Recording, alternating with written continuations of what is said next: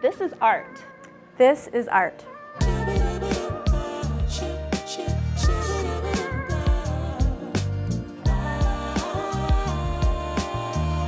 Percent for Art is an amazing program that the city created in 1959 to ensure that the city continues to provide public art, especially in its neighborhoods.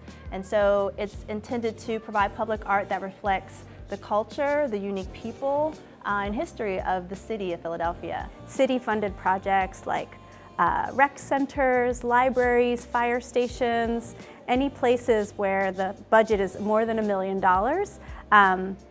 that Percent for Art is triggered and that money is set aside. So when the city decides that it's going to do construction work on perhaps a library, in this case at Paschalville, or a recreation center or a park, 1% of that budget has to go towards site-specific public art. So incorporating feedback from the community is a huge part of our process all the way through.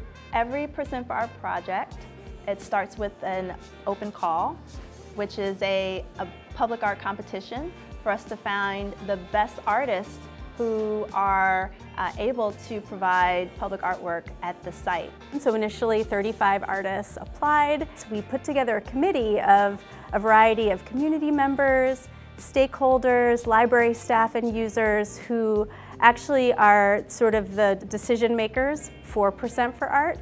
The Paschalville Percent for Art Committee selected Joshua Sarentitis as the winning artist. So I think that when people have command over the space that they live and they work, when they have a connection to the place through beauty and through creativity, that's like an essential human right. And his design was really well received by the community. It was very well received by the Percent for Art Committee. He's using mosaics, which are just a beautiful and versatile material. One of the things that he heard about was that people would like different heights of seating that could accommodate children and adults, so that was a change that he made. There were some elements that people were less excited about that he removed from his proposal. And what's really exciting is that he's going to be engaging and involving the community and actually creating the seats and creating the mosaics and learning this trade and learning this skill along the way. I hope that a lot of people in that community who've never heard about mosaic or never tried their hand at that will learn a new skill and maybe be inspired to continue making art.